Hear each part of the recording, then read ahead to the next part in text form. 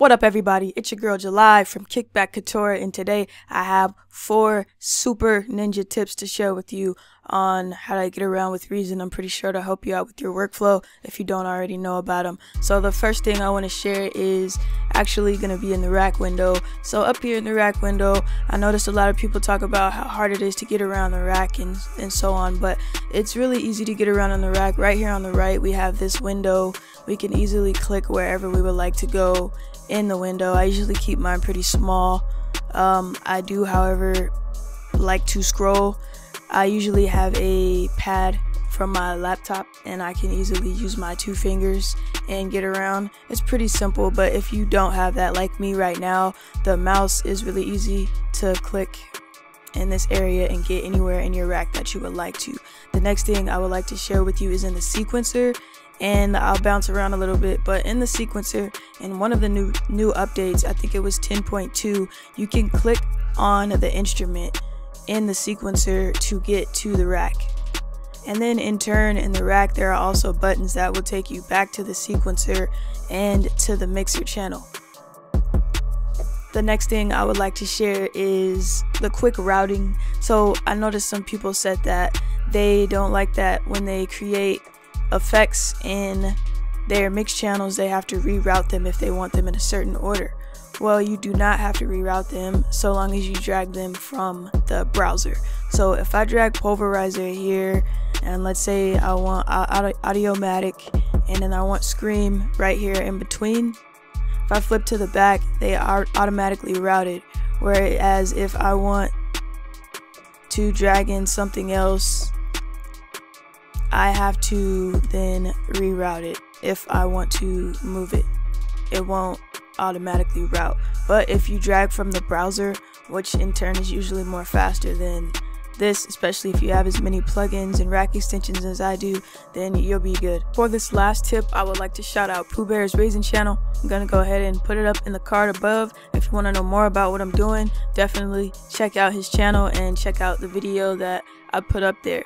The next thing I'm going to do is show you how to cycle presets without pressing the buttons, so you can just walk away or do whatever you want to do while it's cycling presets. If you don't have any inspiration, just program a simple melody and let it do its job. Alright, so we're going to go to Instruments, Reason Devices, External MIDI Instrument. I'm going to actually cycle through these Europa patches from my Galaxy preset bank. So I'm gonna turn on CC assign, that's on 0, great. Gonna put this on IAC driver patch flip. Once again, Pooh Bear will explain all of this to you plus more. He has tons of crazy tricks that you can use and find some sort of inspiration from. So I'm gonna right click on this down arrow, edit remote ride mapping. Gonna go to IAC driver patch flip. Gonna click on CC00, hit OK. Then I'm gonna navigate to the sequencer. Gonna create a automation clip for a CC00. Draw the clip in. Then I'm gonna draw my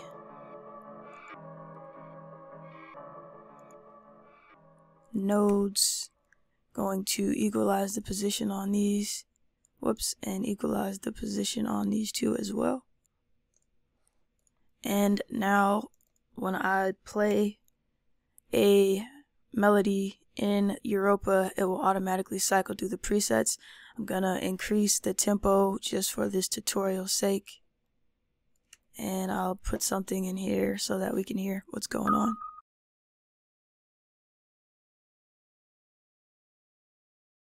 Alright, the last thing I will do is put this in focus, and I will hold my hands up so that you cannot see me, so that you can see my hands and know that I'm not changing the preset. Alright.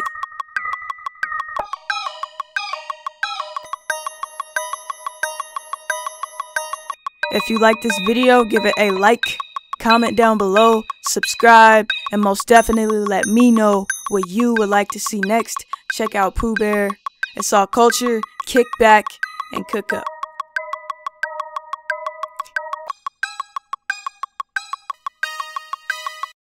While I was editing this video, I remembered that Pooh Bear's channel is Windows based, and just in case you're a Mac user, I don't want you to bombard him with a bunch of questions and not do your research first. So I'll just go ahead and show you how to set it up in a Mac. If you have a Windows, then Pooh Bear's got you covered for that. So you're gonna navigate to your audio MIDI setup. You're gonna go up to Window. You're gonna right click. You don't have to right click. Click it and show MIDI Studio. Then in your IAC driver, that's what you want. You're gonna create as many ports as you want to. I only have 2 at the moment. I don't use this often, only for the patch flipping and MIDI out for some purposes. So if you wanted to create one, you'd simply click on the plus sign, name your driver so you know what it's called, and then you're good to go. Just hit apply and you now have a new driver and you're good to go. It'll show up in Reason. So if I go to Reason now, and this EMI, we got new IAC bus 3.